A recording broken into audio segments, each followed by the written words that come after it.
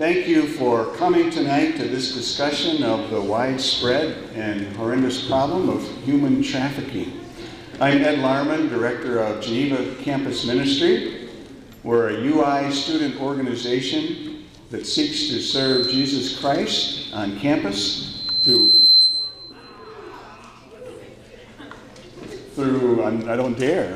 warm hospitality, intellectual engagement, and practical service. There's more information about Geneva at the table in the back. And before I forget, please turn off your cell phones and other things that go buzz in the night, and we'll try to control the mic from our end. Before I introduce our speaker, I would like to introduce the latest winner of the Jason Chen Faith and Learning Scholarship. Jason was the first Geneva campus minister and served here for many years. In his honor, when he retired, the board of Geneva Campus Ministry established this scholarship for an incoming undergraduate student who demonstrates dedication to Jesus Christ and the historic Christian faith, commitment to academic excellence, vision for integrating his or her faith and academic endeavors. I'd like to present this year's winner, Alexis Wallenberg from Inwood, Iowa.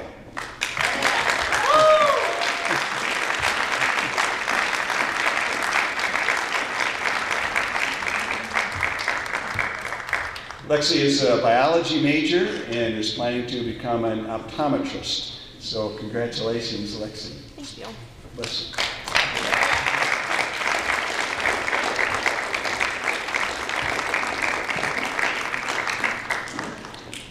Since 1976, Geneva Campus Ministry, assisted by our Ecumenical Geneva Lecture Committee, has brought over 70 Christian scholars, artists, and leaders in a wide variety of fields to speak on campus.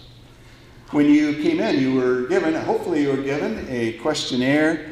We'd like a little bit of feedback from you before you leave. And if you would like to be informed about our future lecturers, about our monthly forum speakers or other programs, please check that off. Print carefully your name and email address and leave it with an usher. This time, for this lecture, we're doing something new. We have partnered with other campus ministries: Campus Christian Fellowship, Campus Crusade for Christ, the Christian Legal Society, InterVarsity Christian Fellowship, and Ivy Graduate Christian Fellowship, Parkview Church 24/7, and Reformed University Fellowship. We've had a week-long campaign called Jesus, Justice, and Poverty. Stop the Traffic. I want to mention the two remaining events that we have this week. Tomorrow evening at 8 p.m. at the Sheraton Hotel, a one-hour event called Why Jesus, Why Justice? An hour of worship, music, and message. Friday at noon in the Kirkwood Room here at the Memorial Union will be a time of prayer for justice.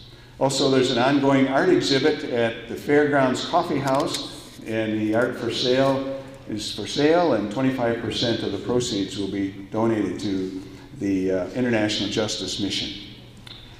Last but not least, also I hope that you were given a response sheet that talks about opportunities for you to follow up different activities that you can be involved in so that you can further your learning, your prayer, and your action. And one of the things that we are hoping is that a chapter of International Justice Mission will emerge from this week and this event. So please note that, and if you're interested in any of those activities, please contact the persons involved. I'd also like to thank the co-sponsors. The events of this week were funded in part by a nice grant from UI Student Government. Also, our lecture is assisted by various individuals, by First Baptist Church, First Presbyterian Church, Newman Catholic Student Center, St. Mary Catholic Church, and the Wesley Center. I want to thank the Geneva Lecture Committee, the ushers from InterVarsity, and especially my new staffer, Catherine Damish, who did all the work, and I get to stand up front. So that's a good deal for me. Tonight, our speaker will make a presentation, and there'll be plenty of time for questions and answers with microphones. So looking forward to that. And now, at last, I can introduce our speaker, John Richmond, not to be confused with the John Richmond who's a fashion designer, but John Richmond was raised in Yorktown, Virginia, earned a bachelor's degree from the University of Mary Washington, and his Juris Doctor from Wake Forest University. He, after law school, he practiced employment law, commercial litigation, adoption law, made enough money to pay off his debts, and then followed his heart and his call and joined International Justice Mission that you'll hear more about. He served from 2002 to 2006 as the director of the work in the region of Chennai, formerly Madras, India. There he developed a sustainable model for investigating and prosecuting human trafficking crimes and designed a rehabilitation program to care for trafficking victims. IJM teamed with the Indian government officials, and during his time rescued over 1,300 slaves in that region. John then went to the Department of Justice, and he was involved in the transition to the new administration following the 2008 presidential election. He now serves as a federal prosecutor with the Human Trafficking Unit of the U.S. Department of Justice. He has investigated and prosecuted numerous victim-centered labor and sex trafficking cases. His wife and 2 children, ages 8 and 6. We're especially thankful to John. He probably wouldn't want me to say this, but he took a couple of his personal vacation days just so that he could fly all the way from Washington, D.C. to be here. So we are very grateful to have John Cotton Richmond with us tonight. John?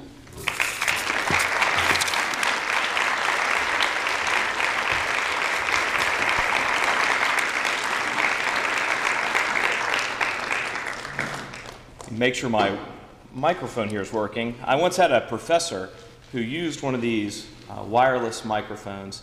He walked out of class to answer the call of nature and left it on. The whole class listened, and were surprised that he whistled.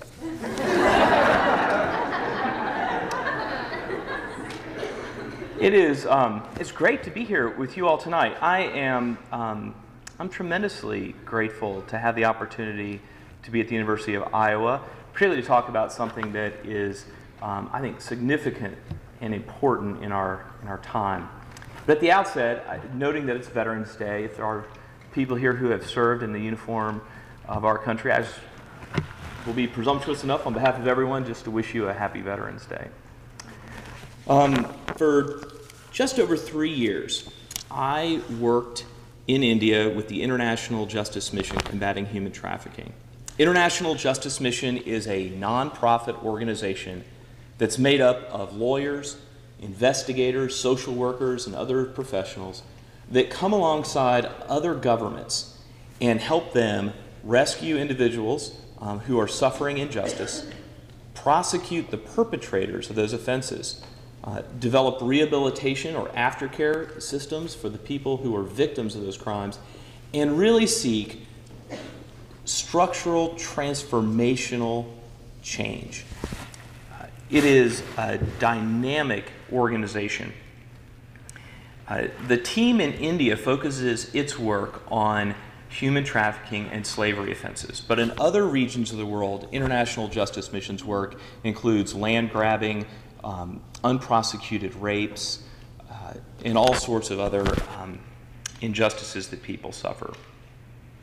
After I completed my time in India, I returned to the United States, and there I do get to prosecute criminal civil rights crimes all over the country, and especially trafficking crimes now that we started a human trafficking prosecution unit. I love my job, so I need to say that my words here tonight are solely my own. and nothing should be attributed to the United States government, the Department of Justice, Attorney General Holder, or anybody else. I'm here in my personal capacity, and I appreciate that you can respect that. The topic that you all have chosen for this week is Jesus, justice, and poverty. And I was specifically invited here to talk to you about the intersection between faith and social justice.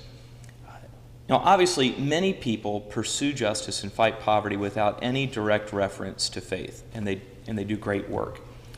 And I often get the opportunity to talk about human trafficking, human rights, prosecution tactics, the pros and cons of a casework methodology, and I enjoy that. And we actually got to do a little bit of that this afternoon at the law school here. But tonight I'm actually excited to get the opportunity to, in addition to perhaps touching on those topics, to talk about that intersection between faith and social justice. Not only is a passion for social justice and faith complementary, I think when faith moves a person to fight for social justice, I think dramatic change can come, transformational change. And for me, that is focused on the issue of slavery, but the same principles apply in the pursuit of other issues related to social justice and other passions. Let's start with some basic facts, because the terms human trafficking and slavery are confusing in our culture. The word slavery conjures up far-reaching images, from Caesar inscripting defeated foes, to the Pharaoh oppressing the Hebrews, Japan's brutal regime throughout Asia, King Leopold's barbaric reign in the Belgian Congo, British tyrants pioneering the African slave trade, or the United States perfecting the exploitation of African slaves. It sends our mind on a journey, sort of recounting period movies about unenlightened ancestors and the horrors that they perpetrated or that they endured. In my mind, when I think about slavery, sometimes it's instantly black and white, like an old television show. It appears on our collective consciousness as a historical blight and not necessarily a modern-day problem. It's difficult to imagine that my parents grew up in an era of white and colored water fountains. As an American, it thinks absurd to believe that systematic and even institutionalized slavery continues to persist long after the end of our bloody Civil War in 1865. But it shouldn't surprise us. It shouldn't surprise us that slavery exists. We've seen the depraved human nature that the philosophers have taught us about over the years. We know that we still have to teach our children to share. We know that some students still cheat on tests.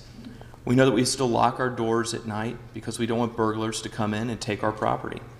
I mean, since the fall of institutionalized slavery in America, we've witnessed the Holocaust, calculated terrorist attacks, and seemingly random acts of violence at Columbine, Virginia Tech, and most recently Fort Hood.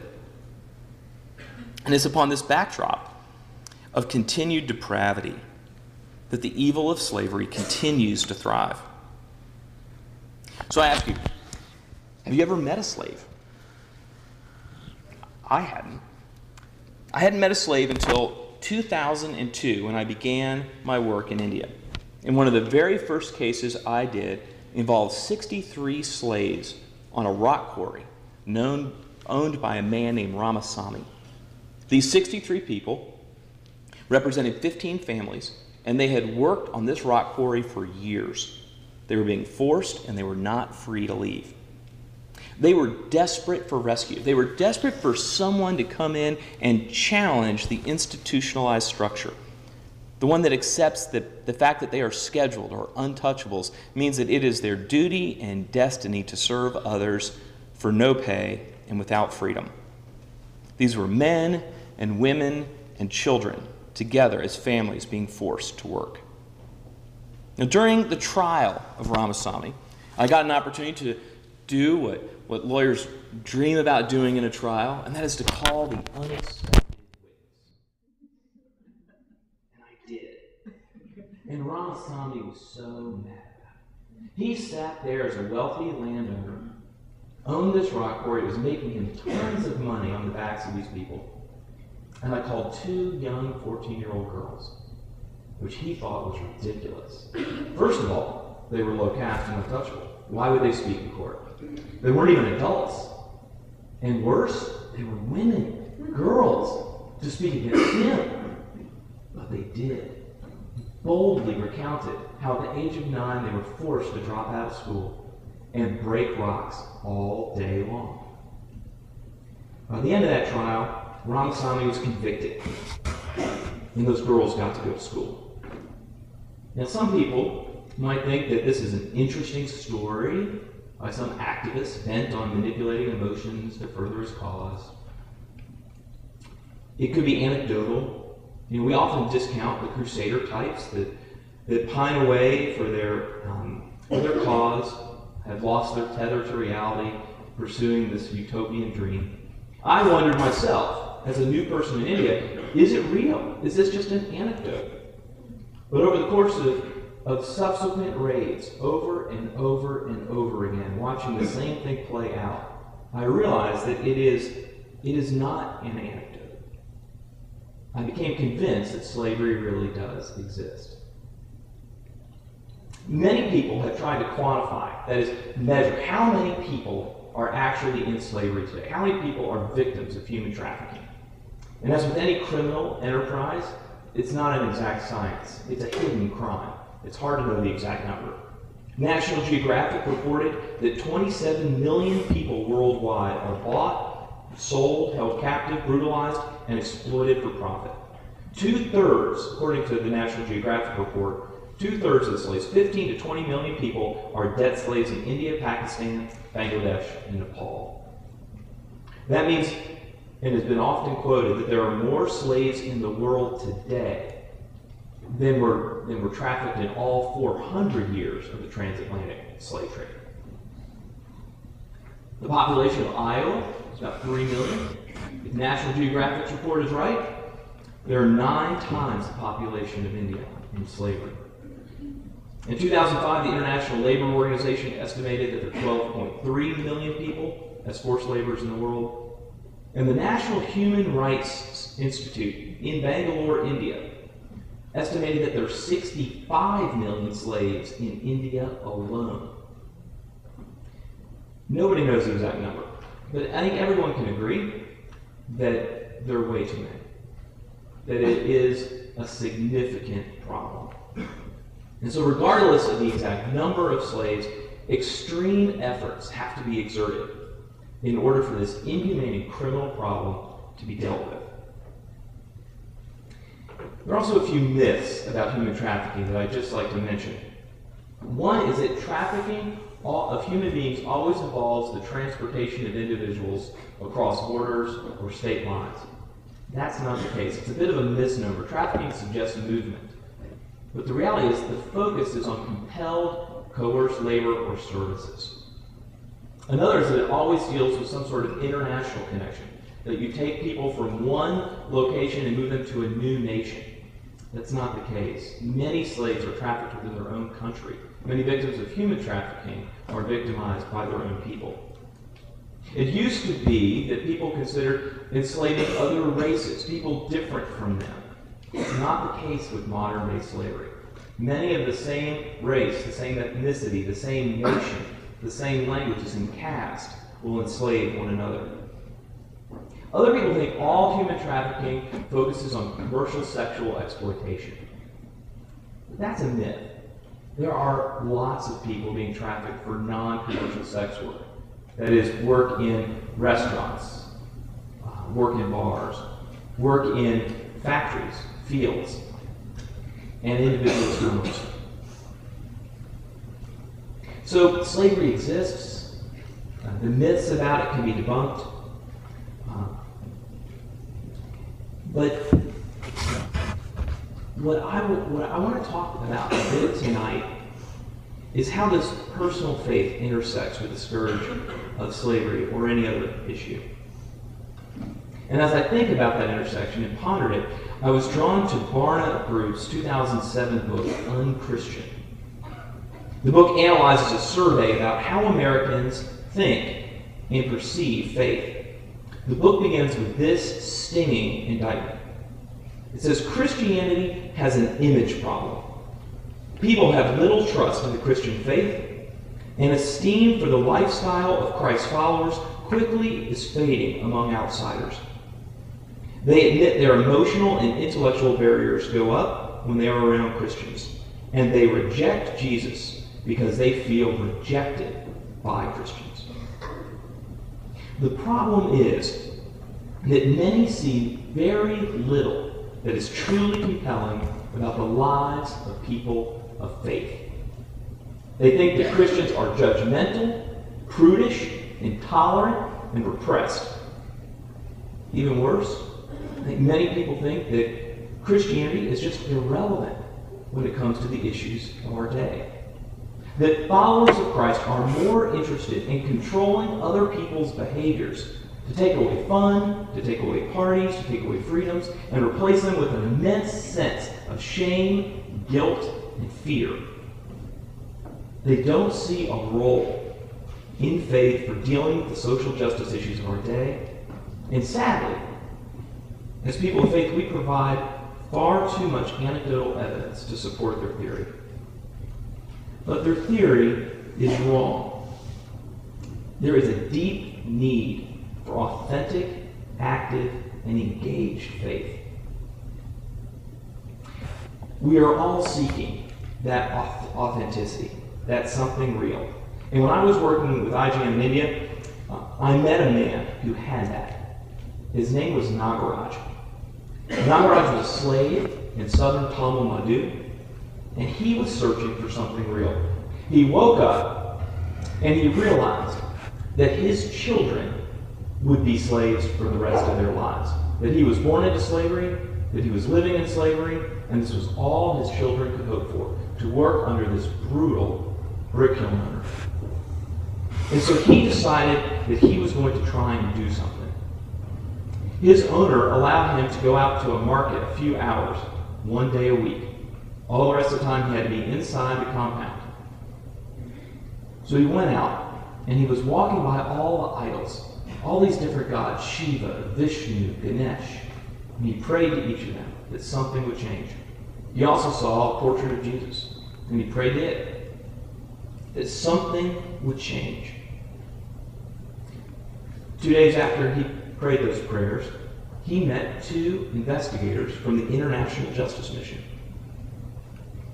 Now, according to Nagaraj, his prayers were answered. Some might say it's circumstance or happenstance or coincidence. The 2 people that he met, he told them that Jesus and Shiva had sent them, and they seemed very confused because they thought I actually sent them on that mission. I was not up there on the list of gods. But regardless of what you think of Nagaraj's prayers, or even the concept of prayer, the personal faith that Nagaraj was developing within himself was readying himself, preparing himself for the battle for his own freedom. He found hope that there could even be a change in the idea that there was a God. And it is that hope for the future that allows people to dream that they could be free. And over the course of the next month, that is IJM, we worked with Nagaraj to sneak people in and out of the brick kiln when the owner wasn't noticing, or when he was drunk. And we would document their story. We took their pictures. We prepared an intervention report. Finally, when we had amassed as much evidence as we possibly thought we could get, we took it to the government. We sat down with the police with whom we had been building relationships through doing other cases, and we said, this case is ready to raid. The government was kind of hesitant. This owner, like all owners, are important. They're all landowners, they're all wealthy, but this one was really, really wealthy. He was powerful, connected. In fact, the superintendent of police knew him personally. But as we walked through the evidence, he said, we must go. And we did. The raid happened, the slaves were rescued, and these individuals, these investigators from IGM that I get to call my friends, did amazing work. They were, in a sense, the authentic Christ, something real, something that was worthy of being esteemed as God's representative in their personal faith to Nagaraj as he was seeking to develop his own. Many of us are tired of half-truths and hypocrisy. We want to follow a God that matters. A God that turns our daily work into ministry, and a God that loves deeply. And too often, we do not see this example of authentic faith, this authentic Christ in our daily lives, in the religious elite of our day. But instead of focusing just on the flawed followers of God, I'd like to focus on Christ himself for a moment. I wonder if we could peel back our own culture and our own tradition and get a glimpse of this authentic Christ in what he cares about. When Jesus was asked, what is the greatest commandment?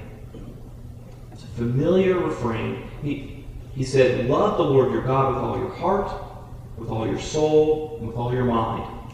This is the first and greatest commandment. And the second is like it. Love your neighbor as yourself. All the law and the prophets hang on these two commandments. It is hard for us today to realize what a radical statement that is. You see, there had been a debate raging at that time about the ranking of the laws of the Torah, the 613 laws. And most agree that Deuteronomy 6:5, love the Lord your God with all your heart, with all your soul, with all your strength, is number one. No one really disagreed about that. But there was great disagreement about number 2. The majority position at the time was Leviticus 19:2. Be holy because I, the Lord your God, am holy. And by putting loving others before personal purity rules, Christ disrupted the power structure. He turned things upside down. Violations of these purity rules, like what food you could eat or what animals you could touch, these things would render you unclean and exclude you from the temple. And all sorts of things left people unclean, even wearing clothes woven from 2 different types of material. And anyone with a rash, a deformity, anyone who touches them, they're all deemed unclean. Leviticus 21:18 tells us, no man who has any defect may come near. No man who is blind or lame, disfigured or deformed. Philip Yancey puts it this way, no oddballs or misfits allowed. To be clear, there was plenty of Jewish charity, and there was some community for those deemed unclean. But the religious culture then, and many would argue the religious culture today, trended towards personal purity issues and not radical service to others. And it didn't take long for people to get the message. Stay clean. Don't do anything that might make you impure or unclean. And don't touch people who are unclean. In a completely different context in India, I saw firsthand what it was like for a group of people to be deemed untouchable. I remember distinctly when IGM raided a sweet stall factory where they were making Indian sweets to sell in the various stalls. Rescued a little over a dozen slaves from that facility, and they received their official release certificates, their individual emancipation proclamations from the government. And they went back to their homes. We were setting them up where they could live, because before they lived on their owner's property. Now, of course, he wasn't very interested in having them live on his property since he was being charged with a crime. And they needed a place where they had access to water. And the authorities explained to me which well they would get to use. And as they did, a mob began to form around that well. And a riot was about to break out. Because these people cannot drink out of the same well that everyone else in the town can drink of. Because they are untouchables. And we sat there and we explained that they are full members of this society. They are entitled to public services. And that, quite frankly, these local government officials, I think they actually felt a lot of sympathy for these guys and didn't mind them getting water from the well. But it was that crowd that they could not control. And there's just no way. And so one of our young advocates crossed his own caste lines and began to advocate on behalf of these people. For 2 weeks, we actually had to bring in lorries or trucks of water to help sustain them. Until finally, we won the day through persistent advocacy. Because it doesn't happen quickly. It doesn't happen without conflict. It requires people to say, I care enough that I'm going to touch. I care enough that I'm going to be a part of what's happening. Eventually, they got their water. Christ wanted to root out any kind of idea that his purpose was to build a religion of rules that bind people. When he first announced his ministry, he stood in the temple, he unfurled the scrolls, and read from the prophet Isaiah. The Spirit of the Lord is upon me, because he has anointed me to preach good news to the poor. He has sent me to proclaim freedom for the prisoners and recovery of sight for the blind, to release the oppressed, and to proclaim the year of the Lord's favor. These were radical words. Jesus was shaking up the establishment and the status quo. In making this bold statement about the poor and the blind, the prisoners and the oppressed, he was shattering the wish dreams of the community, forcing them to embrace an engaged Savior that was willing to be unclean. And only Christ's actions were more sensational than his proclamation. He spent most of his ministry ceremonially unclean, touching the unclean, allowing the bleeding female to touch him, spending time with Gentiles, foreigners, and aliens, dining with prostitutes and adulterers, tax collectors, the woman at the well who'd been married 5 times, the man born blind. These were the people that he was touching, that he was engaging with. This is the authentic Jesus, the authentic faith, who declares what comes out of us, our attitudes and our actions determine whether or not we are clean. It's not about the observance of nitpicky or very important rules. Jesus affirms that God cares deeply about people who are suffering because they lack the essentials of life, that they lack food, water, shelter, education, and basic medical care. And there are lots of scriptures that direct us to care for these people. He does not want the blind and the young to be, or the infected to be prevented from coming to him because they're unclean. But there's another group of people. There's another group of people who have their basic needs met, who may have food and shelter and clothing, but who suffer from something else, who suffer because there is a person of power who is using that power to exploit and oppress them. And Jesus tells us he cares about those people too. And his plan for loving them is the same as his plan for loving everyone else, and that is to use his people. Isaiah 1:17 says, "Learn to do what is right, seek justice, encourage the oppressed, defend the cause of the fatherless, plead the case of the widow."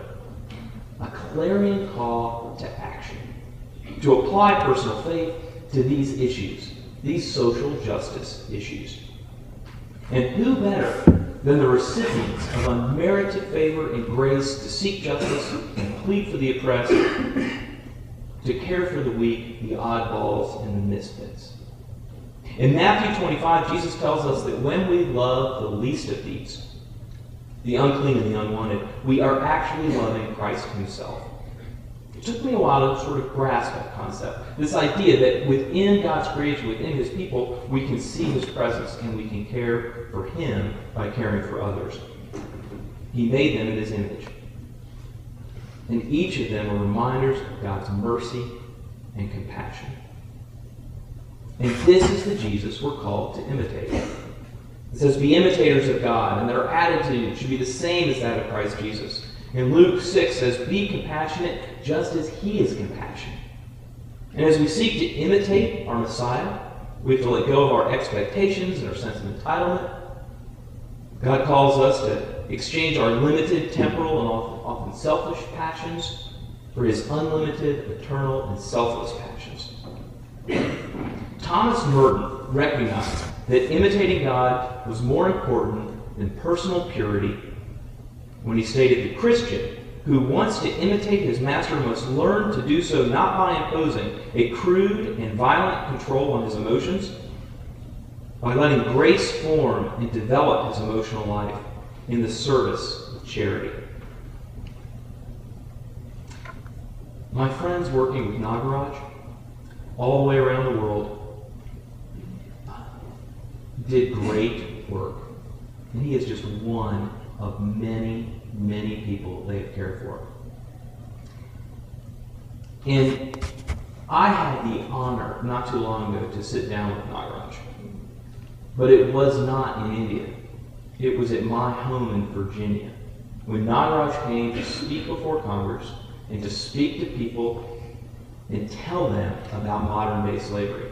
And he told me about what has transformed in his village. Nagaraj, might not surprise you, now owns his own brick kiln, where he employs people and has promised me he pays them the right market wage. And explains to me in detail for a long period of time why his bricks are so far superior to any other brick made in any surrounding village. I learned more about brick making than I ever wanted to know. His life had changed, and the life of the 300 people that worked at that massive brick kiln. Some people, life may not have changed as much in terms of owning their own kiln, but they're working. They have a chance to go try. They have a chance to be free. I've had people ask me, you rescue them from a bad situation. Well, what do you rescue them into? What happens after they're rescued? And honestly, sometimes I didn't have the answer. One time I stood before a group of individuals, and they had been rescued, but they had nowhere to go. They had no access to food. They'd been blacklisted throughout the community. No one would let them work. No one would let them buy provisions. And so every week I would take a train, overnight train, and I'd bring with them sacks of rice and oil and whatever they needed. But I realized, I can't keep doing this. This isn't sustainable. This isn't going to work. And so finally I asked the group, because I was feeling pretty discouraged. I said, do any of you guys just feel like selling yourselves back into slavery? I mean, at least you had at least one meal every day. The crowd was sort of quiet. And this one man, middle-aged, sort of graying on the top of his head, stood up and in a very quiet and confident voice said, I would rather die than ever be a slave again.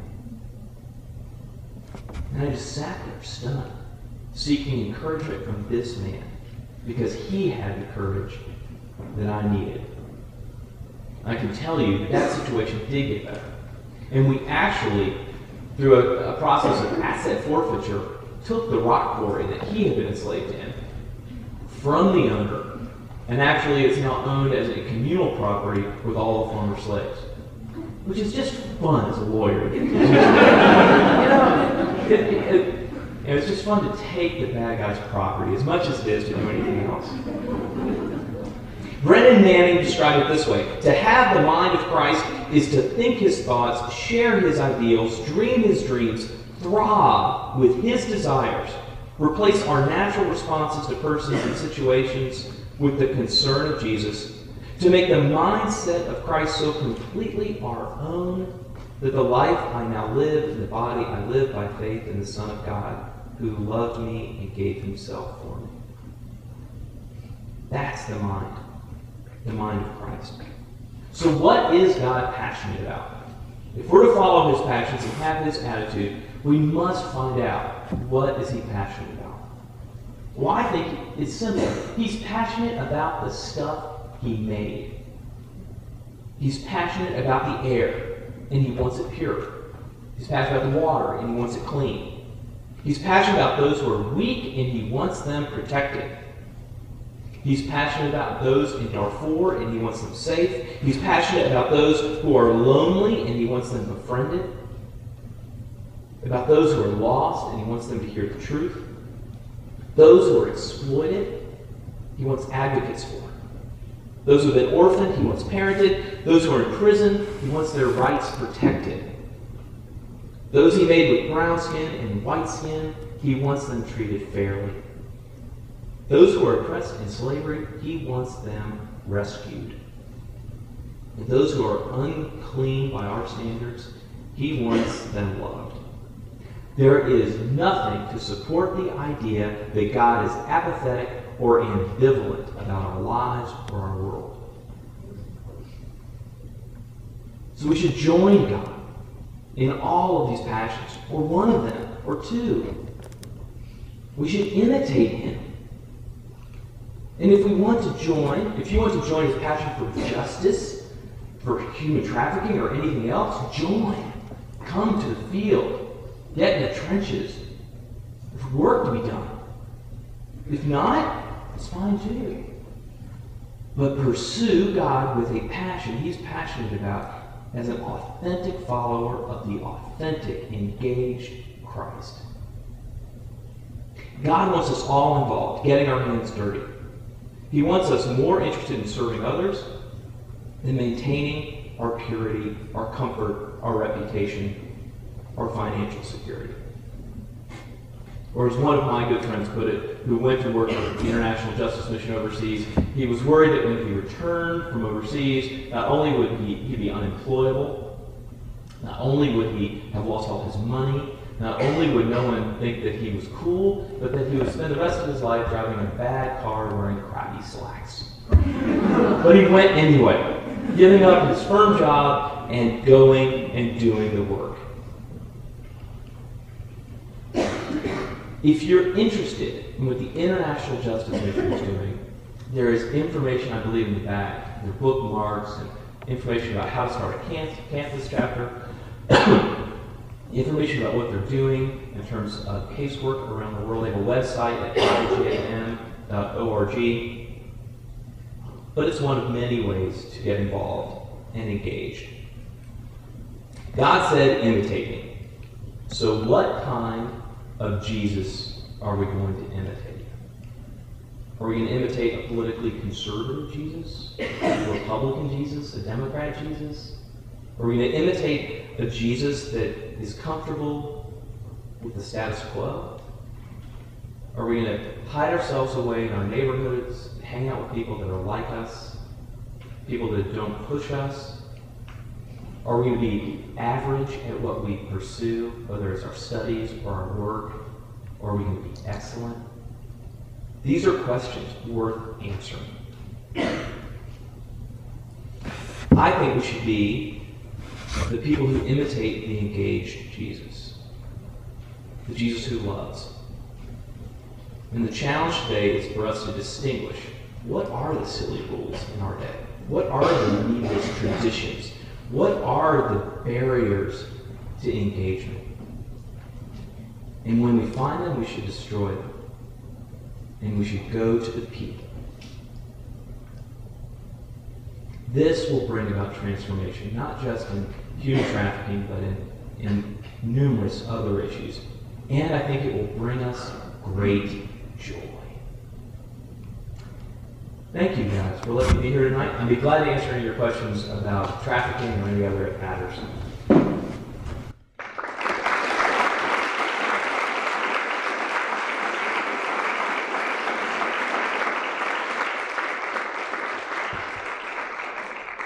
We will now take your questions or comments. Please keep them short and to the point, please. I would like to thank you so much for coming tonight and for your talk and the work that you do with IMJ. My question is, you mentioned IJM, works for structural transformational change. And I would like to know, is that change possible without a spiritual transformation? You talked about, I don't remember his name, but the man who prayed to the different gods and to Jesus. And are changes effective without the spiritual component? Or does IJM take into consideration the spiritual transformation in the lives of the people that they help? Or does it not go beyond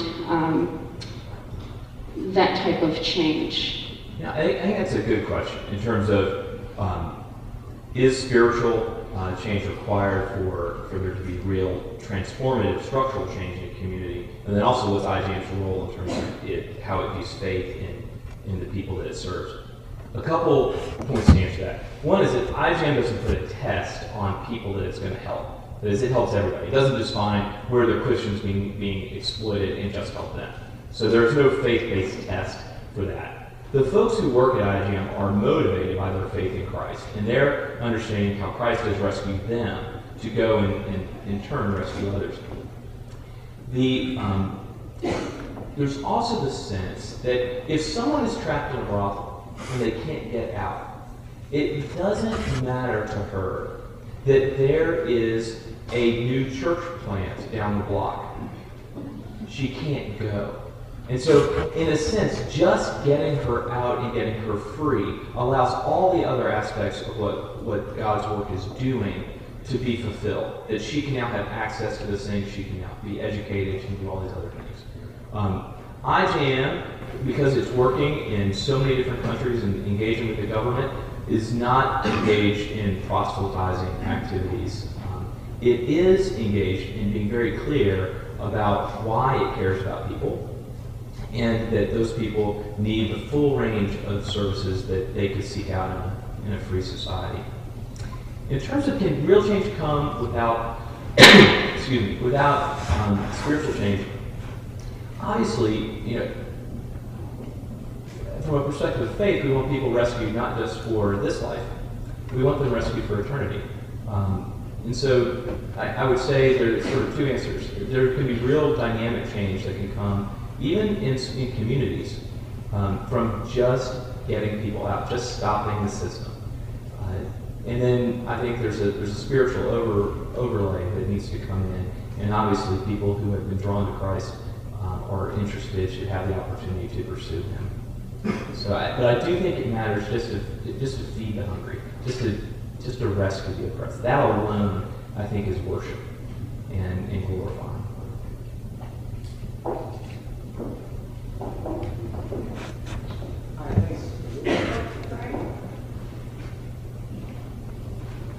Thanks for coming. I'm Chris Carrillo from the Daily Iowan, so I have kind of a local question, hopefully, that you can address. Iowa became the 14th state in the nation to develop its own human trafficking laws. And I was wondering if you might be able to address human trafficking on a state or a national level. And then we also had a public forum discussion in January. Maybe if you could also talk about the importance of public discussion and bringing awareness to the issue on a state and national level also. John, please briefly repeat the question for our Channel 4 listeners. The question was about Iowa's new human trafficking statute and what sort of awareness needs to be done regarding trafficking on a state and national level. I have read the new trafficking statute in Iowa. I can't speak to the substance or content of it. I can tell you that there are a number of states that have passed trafficking bills. There's obviously a renewed emphasis from the federal perspective with the Trafficking Victims Protection Act that was passed in 2000. And state and federal law enforcement have been working aggressively together on cases throughout the country. There are numerous federal, local, and state task forces that have been formed to investigate and prosecute trafficking offenses. So I think what is essential is that people know what to look for when they see someone that might be a victim of human trafficking. And that can come through training of local law enforcement, training of nonprofit groups, so that when something happens, when an individual outcries or bursts out and says, I need help, that we don't just immediately presume that every girl in a brothel or everyone working in the sex industry is there on their own shoes. They may be, they may not be. Maybe there's some questions we can ask. Maybe the new statute that we have, and I assume the one in Iowa, is a victim-centered statute, where we're not prosecuting the women, particularly in commercial sexual exploitation, as perpetrators or as individuals that need to be held criminally accountable, but instead as victims of someone else. We can also see that in domestic servant cases, where individuals have a domestic servant in their house that they're abusing.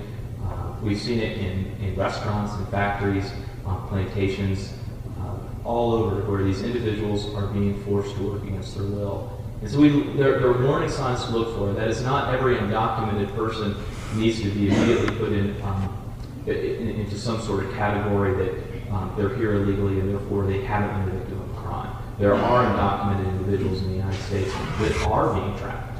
There are undocumented individuals in the United States that have not been trafficked. And if they've been the victim of the human trafficking crime, we want to know so that we can determine what the appropriate redress is, whether it's state prosecution, federal prosecution, or otherwise. My question is a bit of a follow-up to that one, and that's a matter of what IJM and also in your work now with the Department of Justice, how much of a priority dealing with slavery and human trafficking in the United States now is seen? Is it really seen as a major problem, or do we see other things as bigger deals, and so they assign some people to work on it, but maybe not a lot of them? In terms of the resources, yeah. In terms of the questions about the resources that the government's devoting to pursuing trafficking, obviously there are lots of important issues to across the nation, and so each of those issues get attention. Within the Civil Rights Division, human trafficking is an important issue, as are voting rights and housing discrimination and hate crimes and everything else. And so what I perceive are just an amazing group of individuals that are working very hard, that are committed to the cause and bringing great cases. I'm not sure I understand your question in terms of how to measure that, but I can tell you that there are significant resources being put forth towards all types of civil rights work.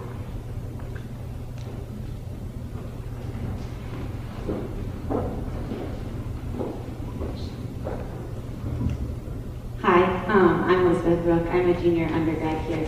I have a personal question for you. As a Christian doing human rights advocacy work, doing it both for a Christian non-governmental organization and now for a secular governmental organization, can you talk about how that affected your work and your faith, and kind of the differences between the two, especially for a young person wanting to go into this field of faith, just kind of the differences and what you see it as a benefit or a negative for each? Yeah. Question. The question is the difference between doing this type of work for a faith-based organization and doing it for a governmental organization. To be honest with you, I haven't seen a great deal of difference. I think that all organizations have their own sort of internal issues and things like that, but I think that the people that you work with are just, when they're amazing people, and the people I worked with in India were amazing, and the people I worked with in the Department of Justice are amazing, and I have not found this sort of great divide between the secular and the spiritual in my work. Obviously there are some distinctives about what we can do. When I was working for IJM in India, we didn't have police power. We had to get them to go do it. Now, it's when I'm working on a case, I get to be a little more directive in that. So that is a significant difference. But from a daily, like what I do and how I go about it, I haven't seen a great distinction.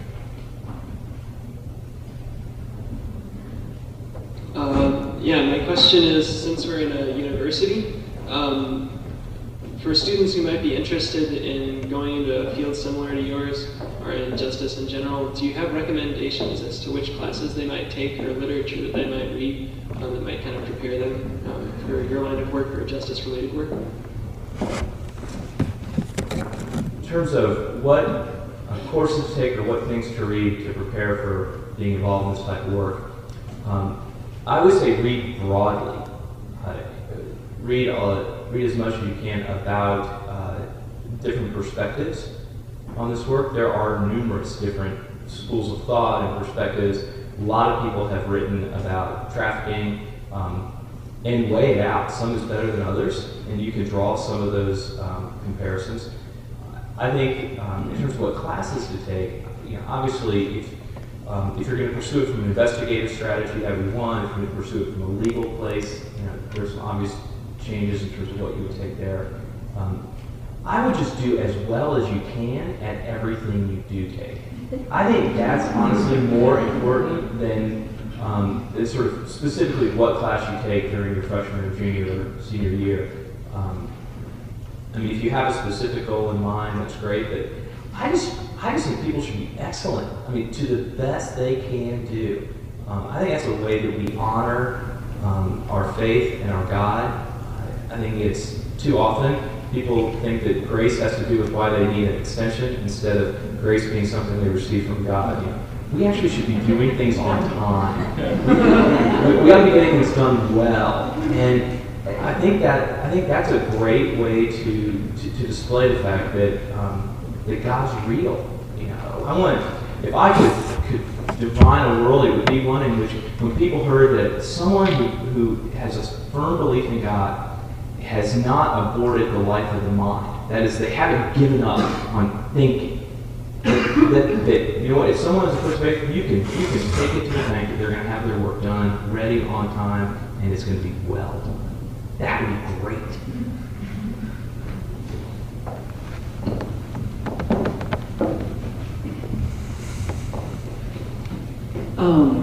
When you're talking about like the investigation of the guy who was a really powerful rich owner in India, or the landowner in India, I was kind of wondering like what sort of a time frame we're talking about. Like how long do these investigations carry on? Like to what extent do you have to have this mountain of evidence piled up so that the police officials there are actually going to take action?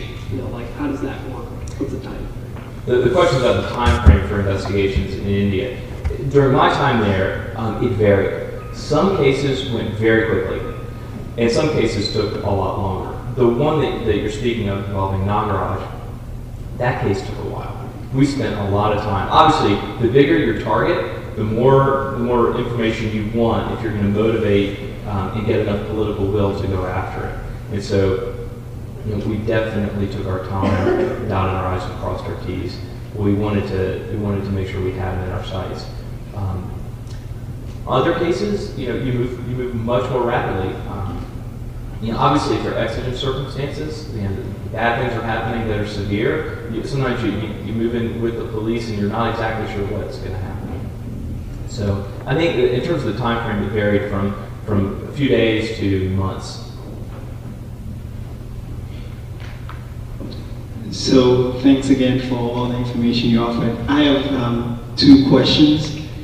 The first one is, earlier in the talk you made a statement about how some people say concerning slavery, which you worked with, Christianity is irrelevant, and some people actually use the scriptures which give the implication, at least let's keep the Old Testament away for a while, but like the New Testament claiming that, you know, Christians didn't try to get rid of this slavery thing in the New Testament. How do you face that? How do you handle that?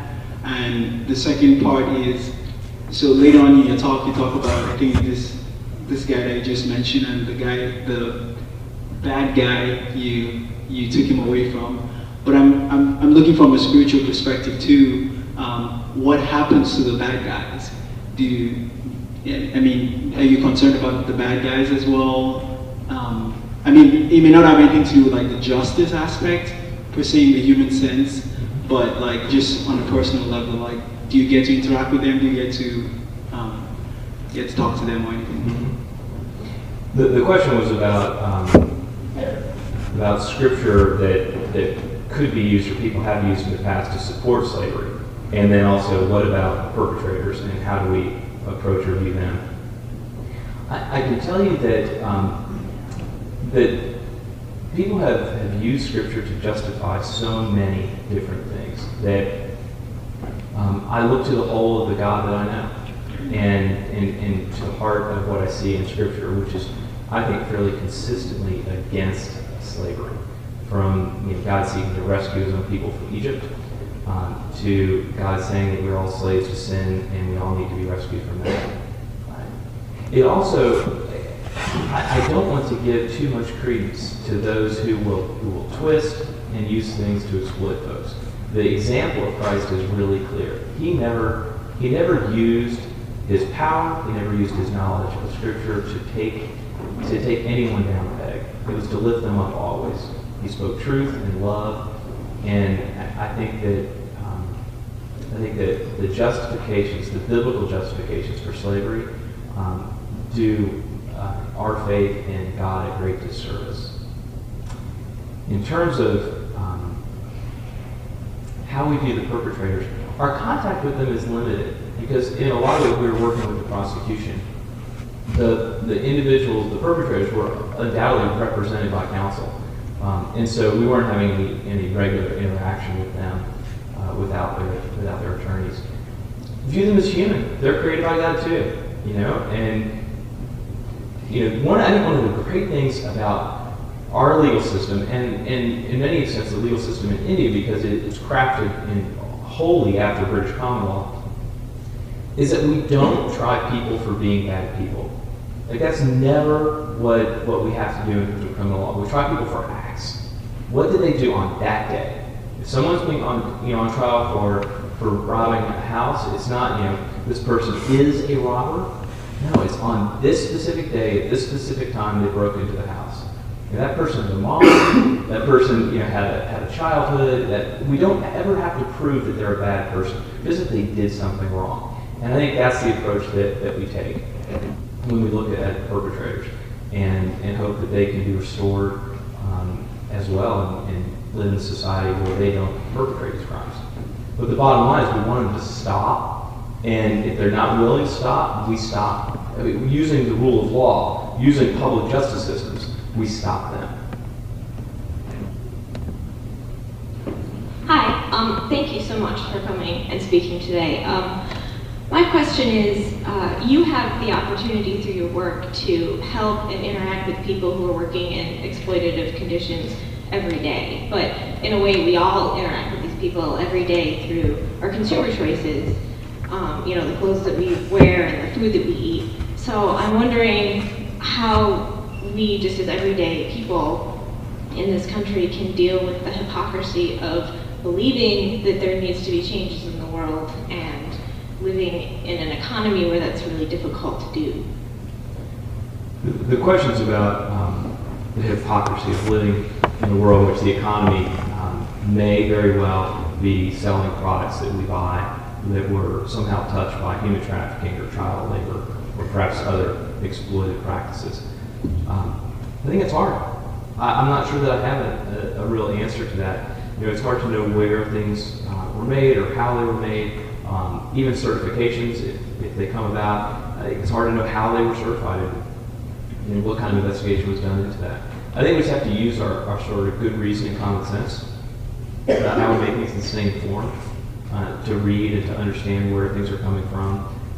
There's lots of media attention right now on different countries and what's going on, as well as our country and the problems that we have. And I think the best that we can do right now is just be aware and concerned and try to make individual choices based on sort of good reason and judgment.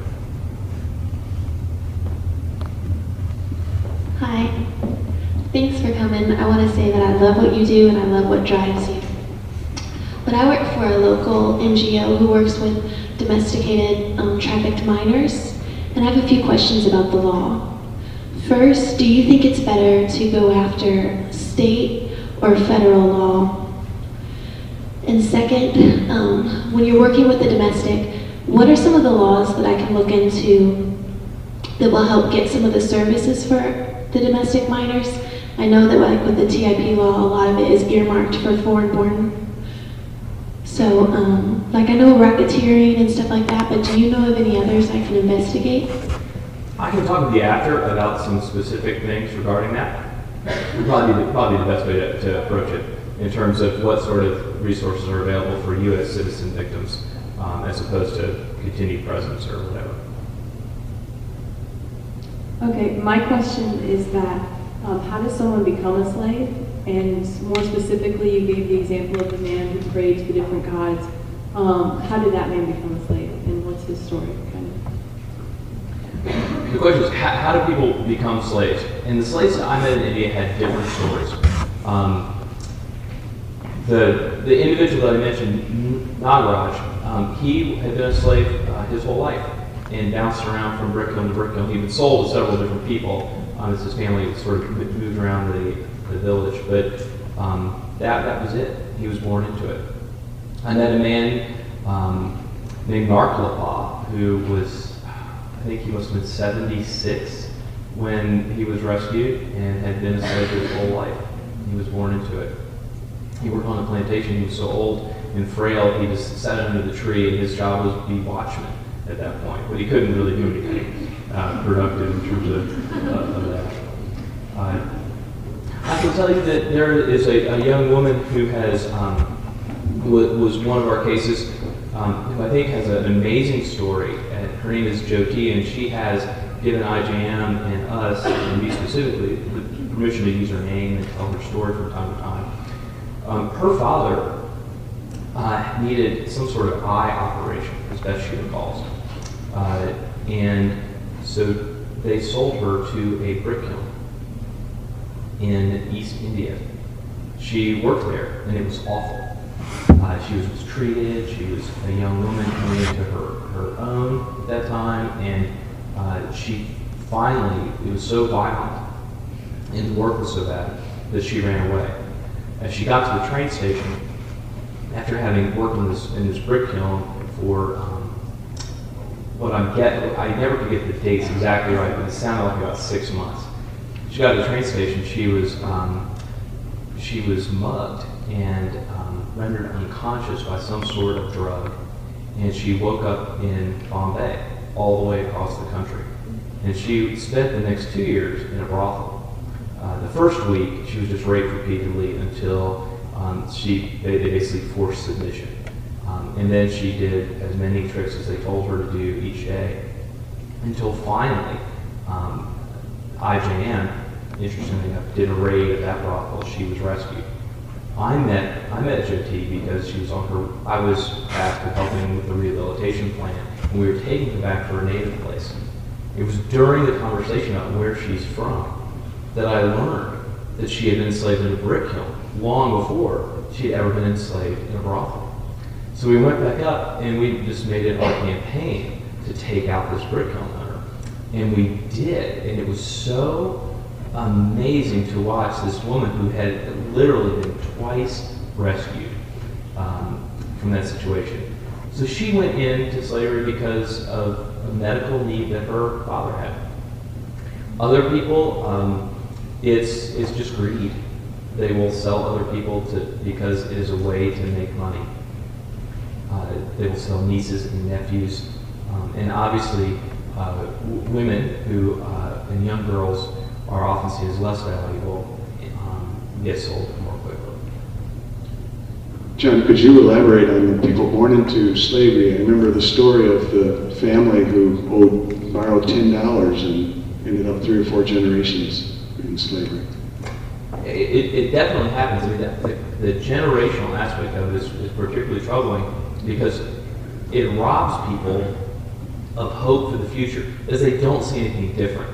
If you were raised free and you had opportunity, then as you go through your life and you're being oppressed, you remember that, you cherish it, you romanticize it, you say you want to get back to it. But if all you've ever known is slavery, and it's generational, your parents may not even remember it, you're in that 3rd generation piece, it's hard to even understand what the alternatives could be. And in India, we experienced times where we would actually be explaining to people that they have an option that they can leave, and they would be initially resistant. Leave to do what? What are you talking about? No one ever leaves. This is my destiny. This is what I was created to do.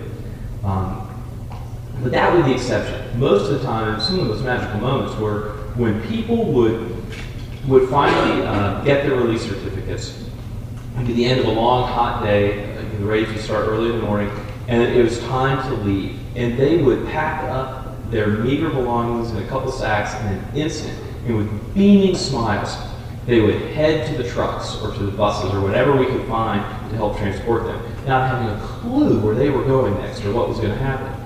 And it always surprised me, because I thought about, when my family has moved, sometimes moving can be a little stressful, the details, what it would be like if I was moving my family on a moment's notice.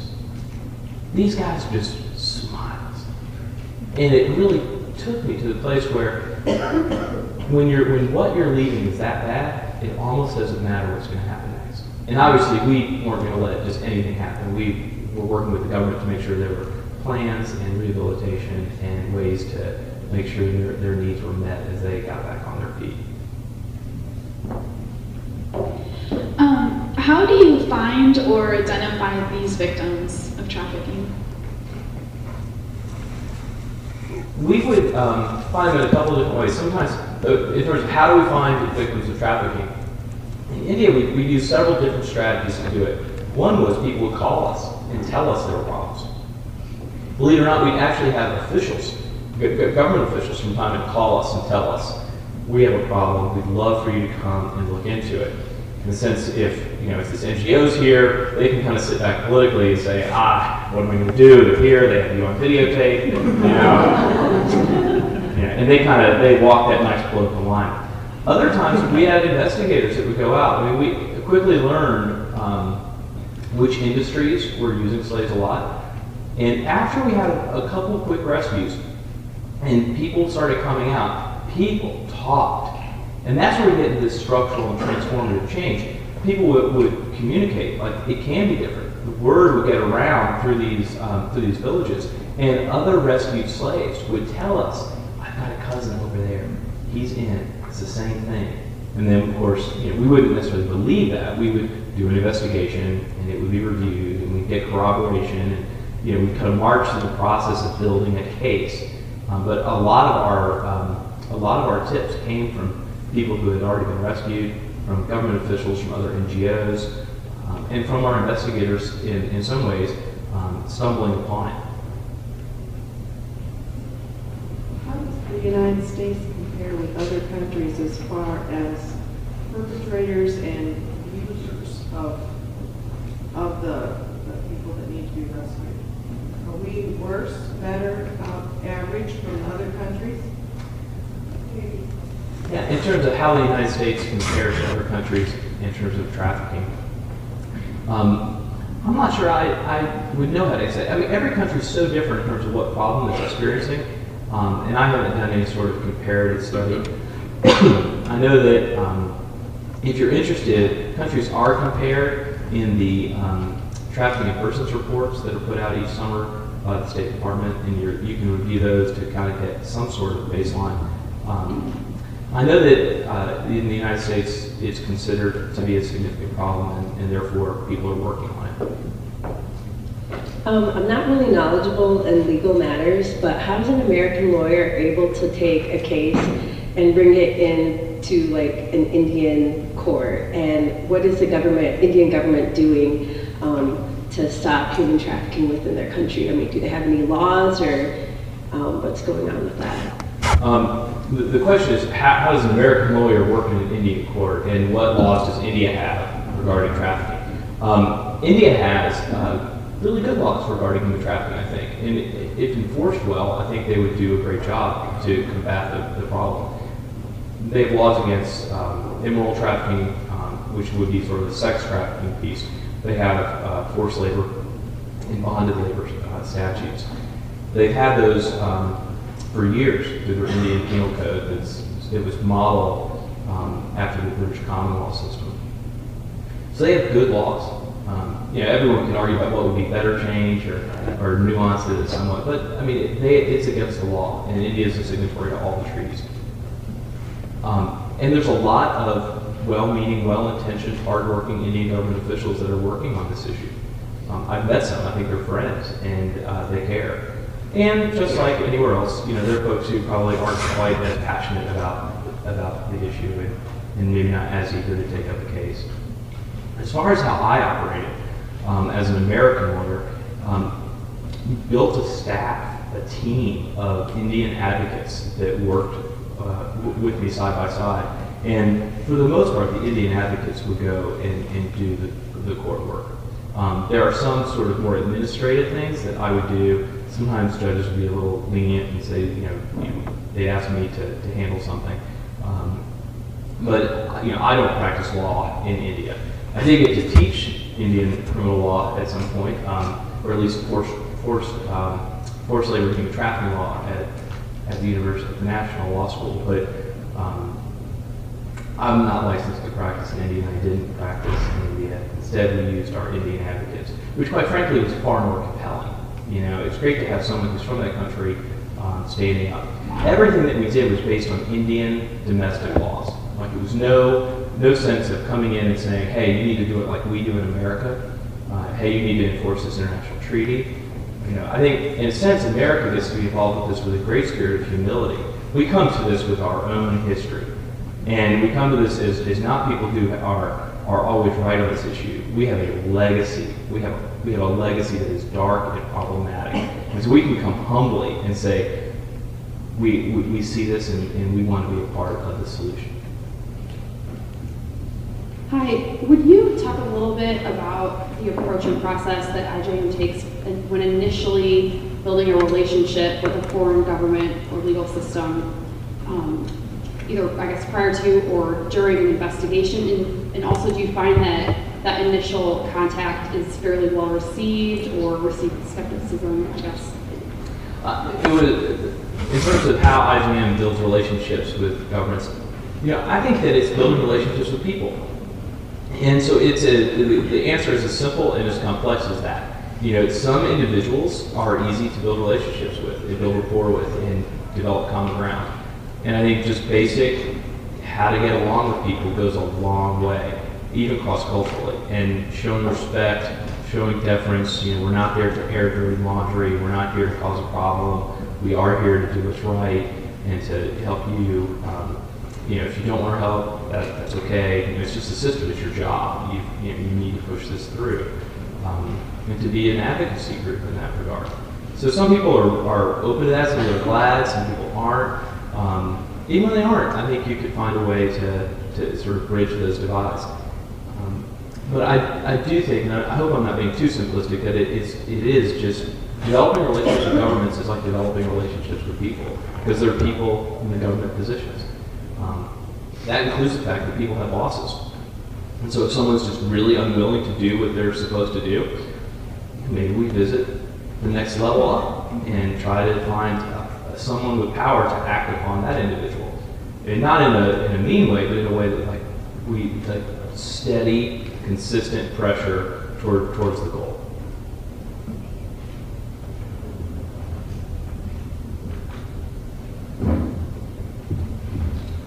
One more question. Hi, I enjoyed your talk. I'm from Zambia, and I know the International Justice Mission is working in Zambia. What I wanted to know is, it appears to me that poverty really is a big problem, and a lot of people would get into slavery voluntarily just so that they can survive. So I know your focus is on the justice part of it, but is there a way that you help to expand opportunities for people so they don't? And I know people actually might leave slavery and get back into it. I've heard stories of people that have left prostitution and gone back into it, or street kids in my country. Street kids is an issue. It's a big issue, and these reform street kids sometimes go back to the street. So, in what way does International Justice Mission deal with such issues? The question is how does poverty relate to the work that International Justice Mission does? There's no way to separate the fact that poverty and crime have a correlation. That is, individuals who are vulnerable are more often victimized, whether it's street kids, widows, whether it's individuals who don't have financial resources or education. All these things play a part. Those are important needs that have to be met. What is unique about issues regarding justice is that in addition to those problems, in addition to not having education or money or access to health care or access to credit or whatever the troublesome aspect of poverty is being realized, is that there is actually a criminal actor. There is an individual who has power that is using that power to hurt others. That is unique. And That is the piece that International Justice Mission is attempting to address. It is not everyone who is involved in human trafficking or victimized by human trafficking is also in poverty. And not everybody in poverty ends up being a victim of human trafficking. And so I think it's an important issue, but in terms of poverty, I mean, it's something that needs to be addressed. IJM's focus is that if we can stop people from being victimized, if we can stop individuals from hurting other people, then they have the opportunity to take advantage of all of the work that's being done to fight poverty, to increase education, to increase access to credit and healthcare. It's a targeted approach. Obviously, every organization can't do everything. In IJM's aftercare programs for people that it rescues, a lot of the sort of works are being done with individuals that are coming out in terms of making sure they have medical care, food, housing, and things of that nature. But I do want to be clear that, because I think we can get tangled up in the idea that we can't do anything about trafficking until we solve all the underlying problems and all the reasons that people are vulnerable. I don't think it's the case. I think we can try to end vulnerabilities and poverty, but we can also immediately stop people from being oppressed and hurt today. Like, we can go in and act on that individual case. And if we act on individual case after individual case, we can bring change.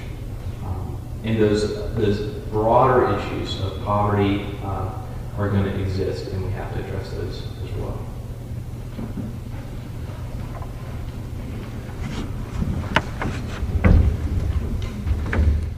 We have clearly had a rich evening of sharing from John's heart and his experience and his vision and International Justice Mission and Department of Justice.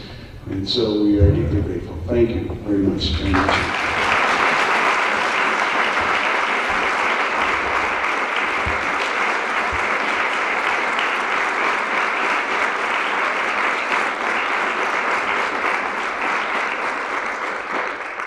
And it has been our hope and prayer from the beginning that this would not only be a learning experience, but something that would affect the way we think, the way we act.